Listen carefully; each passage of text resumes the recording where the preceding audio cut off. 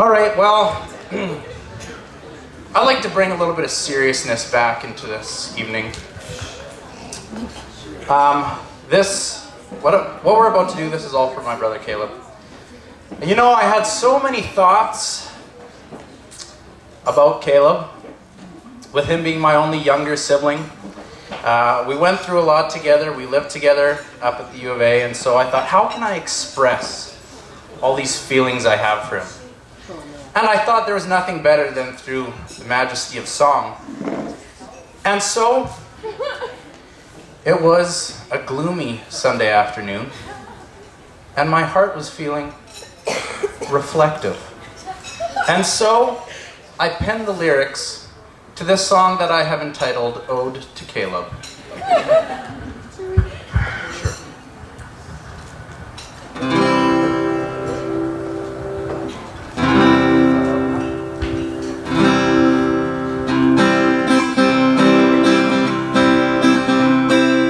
Caleb was always the baby of the fam, and any time he found himself in a jam, he learned real quick to blame it on his older sibs. So I thought that I would take this chance for all of us to take a little glance at those things that make us want to punch him in the ribs. Or the nuts. For most people, it's not real difficult, you see, to figure out the gender they're supposed to be. If you're a male, there's certain things you're just not supposed to wear. From lipstick and dresses to bras and thongs, he's worn too many things that are just plain wrong. His uniqueness was a bit difficult for the family to bear. Caleb, you're screwed. Unless you finally learn how you can act like you're a dude. It's time for you to move. To move past your obsession with wearing ladies' shoes. He's got an obsession with ladies' shoes.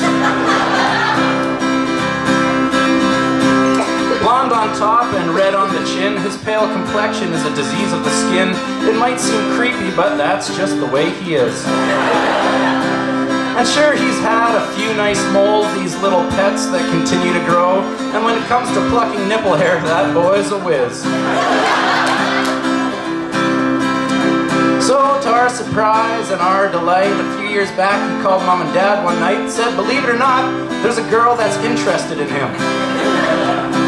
Is she obese or anorexic, a little slow or just dyslexic?